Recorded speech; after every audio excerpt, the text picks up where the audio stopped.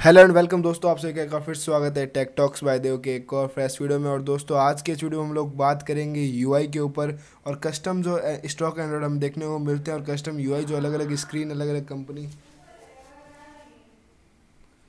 यार उड़ा ना करो यार एक बार।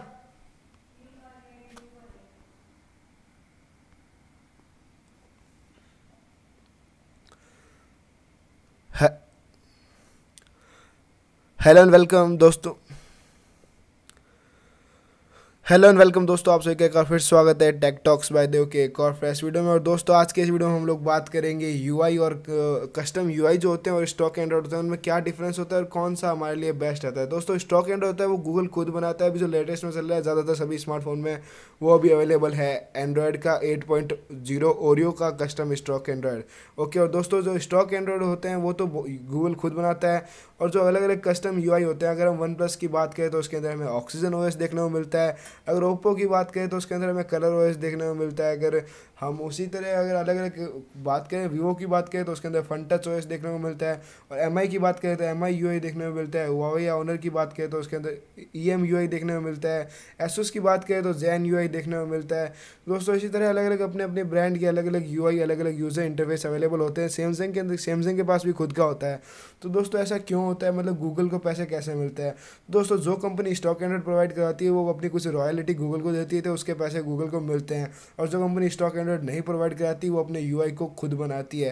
तो दोस्तों वो यूआई को खुद बनाती है तो उन्हें सस्ते भी पड़ते हैं, जैसे एमआई। और एमआई अपने यूआई को खुद बनाता है और कुछ उसमें कुछ ऐसे मतलब पहले से ऐसे एप्लीकेशन डाल देता है जिससे एमआई पैसे भी कमा लेता है। तो उन्हें मतलब स्मार्टफोन होता है वो थोड़ा सस्ता भी पड़ जाता है। और दोस्तों यहाँ पे सबसे अलग अलग अलग कैटेगरी की बात करें तो सबसे बेस्ट जो यूआई है अभी तक का, अगर हम स्टॉक एंड्रॉइड को एक साइड रखें और बाकी अगर बात करें तो स्टॉक एंड्रॉइड सबसे बेस्ट है, क्योंकि ये बहुत ही सिंपल एंड सॉबर और मतलब यूज होने में बहुत ही एडवांस फीचर हमें अवेलेबल करवाता है। और इसी तरीके से अगर हम स्टॉक एंड्रॉइड को अगर मॉडिफाई करने की बात करें तो उसके लिए हमें अवेलेबल होता है ऑक्सीजन ओएस। ऑक्सीजन ओएस जो मतलब जो वन प्लस प्रोवाइड कराता है उसके ऐसा मतलब यूआई कोई नहीं प्रोवाइड करा सकता। वन प्लस अपने स्टॉक एंड्रॉइड में थोड़ा बहुत स्टॉक एंड्रॉइड को लेता है, उसमें थोड़ा बहुत चेंज करता है और वो हमें प्रोवाइड करा देता है। वन प्लस उसमें एनिमेशन की स्पीड को इंक्रीज़ कर देता है और थोड़ा बहुत चेंज करता है, जैसे कि अपना जो ओएस होता है उसे और ज़्यादा एडवांस कर देता है।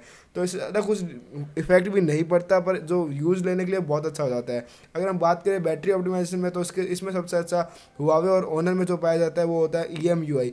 ईएम यूआई बहुत ही शानदार मतलब यूज़र इंटरफेस है। अगर बैटरी ऑप्टिमाइजेशन हमें अच्छा चाहिए तो ये बहुत ही तगड़ा साबित होता है, क्योंकि इसमें मतलब जो वेस्ट बैटरी होती है मतलब किसी भी एप्लीकेशन को जाने नहीं देती है। तो ये वर्ल्ड में मतलब सबसे बेस्ट यूआई है अपने मतलब जो बैटरी ऑप्टिमाइजेशन है उसके लिए। अगर हम सबसे मतलब पुराने और अलग टाइप के यूआई की बात करें तो वो दोस्तों एमआई यूआई है।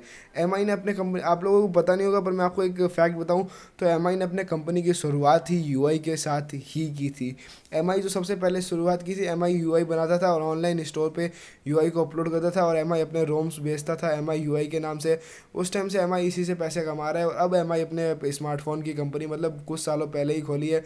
उससे पहले तो एमआई अपने यूआई के थ्रू पैसे कमाता था। तो इसका बहुत ही तगड़ा यूआई है, मतलब इसका यूआई उसके लिए मतलब जो रफ एंड टफ यूज़ लेते हैं बहुत ज़्यादा अलग अलग फीचर्स देने चाहिए उनके लिए सही साबित होता है। पर सबसे बेस्ट है वो स्टॉक एंड्रॉइड से बेस्ट तो दोस्तों अभी तक मतलब कोई कंपनी प्रोवाइड नहीं करवा पाई है। अगर हम ओप्पो और वीवो की बात करें जो कि फन टच ओएस और कलर ओएस देते हैं, तो दोस्तों इन कंपनीज का जो मोटो है इन दोनों का वो एक ही है कि मतलब जो एप्पल में जो आता है उसको कॉपी करना है, जस्ट कॉपी करना है। वो यही काम करती है, एप्पल का जितना भी होता है सब कुछ कॉपी कर लेती है, तो वो ज़्यादा कुछ अच्छा प्रोवाइड करा नहीं सकती।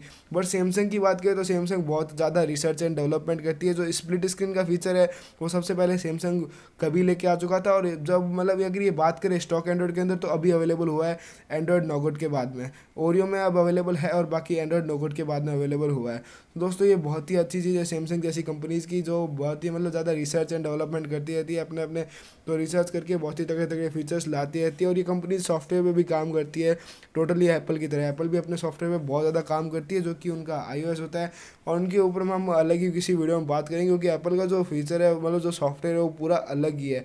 तो दोस्तों अगर आपको सबसे ज़्यादा मतलब अच्छा यूआई के बारे में बताऊँ, यूज़र इंटरफेस, तो सबसे ज़्यादा वो मतलब वन प्लस का ही होता है। जो वन प्लस बहुत ही मतलब फ्लेक्सिबल स्मार्टफोन भी प्रोवाइड कराती है और उसके अंदर जो यूआई प्रोवाइड कराती है हमें, वो भी स्टॉक एंड्रॉइड को थोड़ा सा डेवलप करा के प्रोवाइड करा देती है, और इसलिए ये सबसे अच्छा होता है। और बाकी अगर हम दोस्तों मिड रेंज स्मार्टफोन के लिए बात करें तो मोटोरोला और नोकिया है ही है दोस्तों। इनमें ये कंपनी में बस यही कमी रह जाती है, ये अपने स्मार्टफोन को थोड़ा सा महंगा लॉन्च करते हैं। नोकिया ने हालांकि में भी जो नोकिया X6 लॉन्च किया है उसकी प्राइसिंग सही है, बाकी मोटोरोला तो प्राइसिंग बहुत ज़्यादा हाई रखता है।